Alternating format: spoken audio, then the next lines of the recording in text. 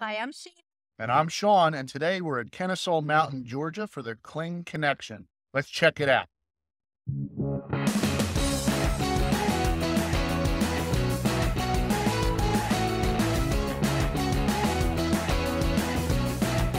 Welcome to the Cling Connection.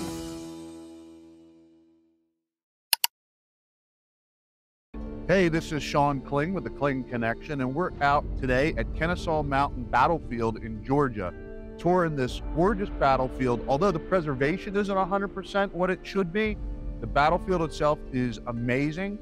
We're going to be walking around, Shana and myself, checking everything out. There's a lot of hiking trails. Unfortunately, won't be doing too much of that, but we will be checking out the sites, the monuments, and the artillery pieces, as well as the museum today.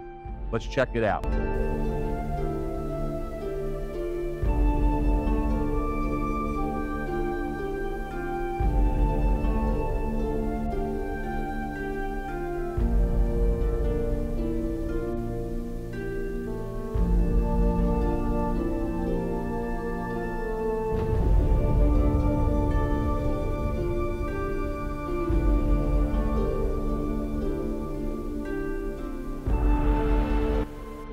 So we were driving into the Kennesaw battlefield here, and the mountains are beautiful. The scenic area is gorgeous.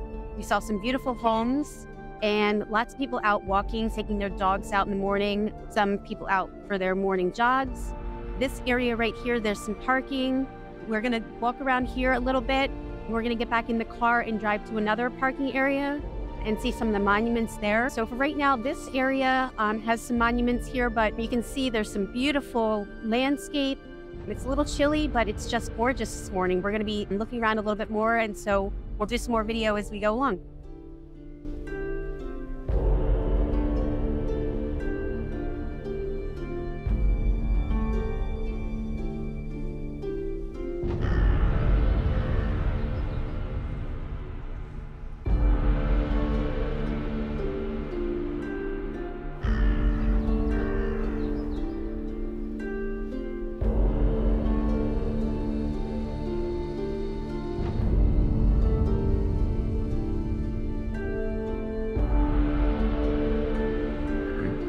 I want you to imagine it's the last year of the American Civil War, 1864.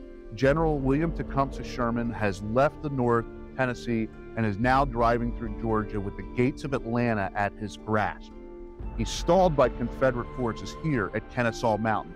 Now, if you've ever been to Kennesaw, everything is flat around here except for this one big mountain. It's crazy, and the Union forces have to try to jump up this thing to fight the Confederates. And let me tell you what, if you walk up these hills, you'll see how hard it is. We've got modern shoes with modern cleatage. These guys were wearing what they called brogans or gunboats. They were slick shoes. The most that they had on the bottom was maybe a horseshoe or maybe some hobnails, and that is it. So Sherman's troops are going to try to march up this hill to fight the Confederate forces here. And then once they get past Kennesaw, the goal is then Marietta and then Atlanta and eventually Savannah.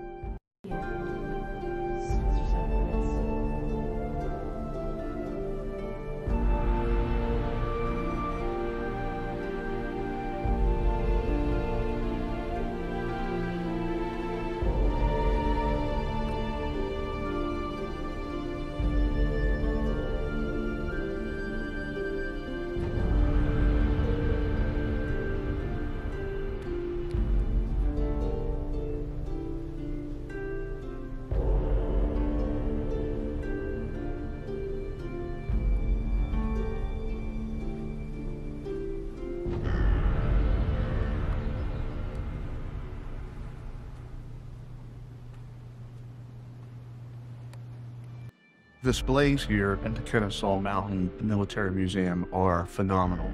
They have a lot of equipment, they have a lot of artillery pieces, weapons, uniforms, maps. The rangers here were especially helpful.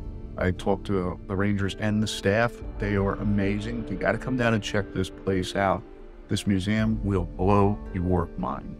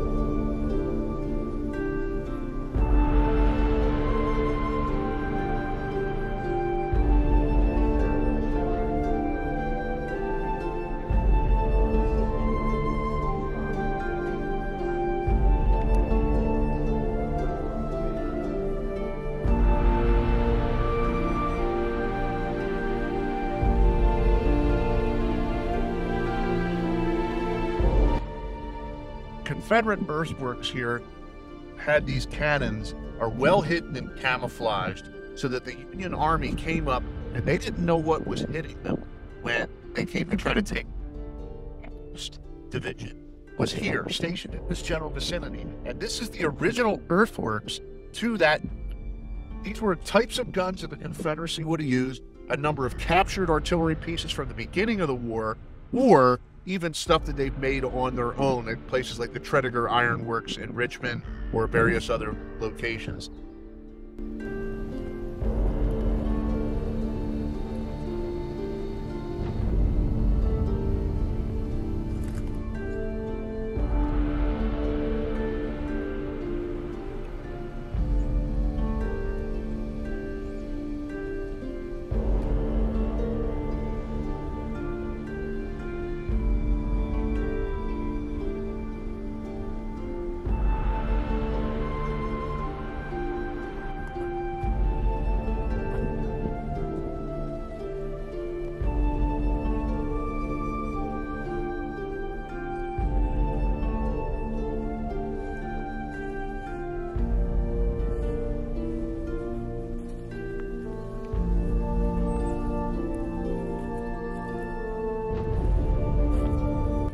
Kennesaw Mountain has some beautiful walking trails. We've seen some people out for long runs, taking their dogs out for their morning walks.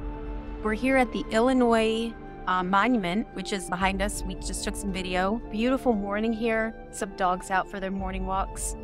It's a little chilly, but it's beautiful. We are enjoying our day.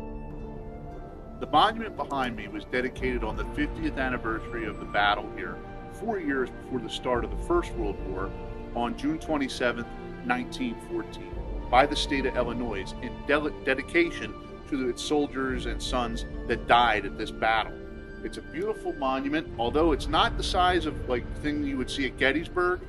It is very breathtaking. The view here is very breathtaking, and it is a very kind of a solemn thing looking at this hill and figuring, how did these guys charge up this thing? And we're going to go over to the Unknown Soldier, Tomb of the Unknown Soldier next. So we're going to get some video over there. All throughout these woods are the remnants of Confederate trenches that were built 160 years ago in June 1864. Amazing.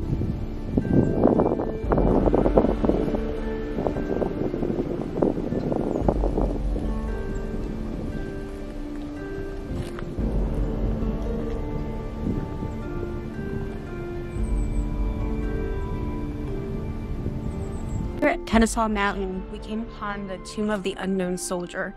So I don't really know much about how this happens, but apparently the soldiers that are found dead here are moved to a cemetery. But they make a monument here, and you can see the headstone says Unknown U.S. Soldier. It's so quiet. They have a little plaque here. It's very serene, and it makes you think about what this would have been like, you know, back in 1864 when all these soldiers were fighting. So the pros of this battlefield definitely outnumber the cons. We have a great preserved battlefield, at least on the mountain. When you get off the mountain, you got to watch out. There's a lot of urban sprawl, but the battlefield itself is great. Again, I'm spoiled because I did grow up near Gettysburg, so no battlefield's going to top that. The other pros you have is there's a lot of original Confederate earthworks. The placards are really easy to read. The Rangers and their staff were immensely helpful and really good people. So if you get a chance, go in and talk to them at the Visitor Center. They'll gladly help you out. As far as the upkeep of the battlefield, it's very well upkept.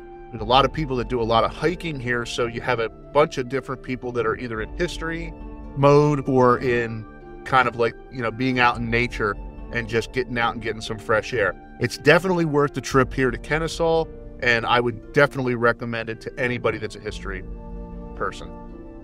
Here at Kennesaw Mountain, so a couple things that we found maybe you want to be aware of. We're here on a Saturday.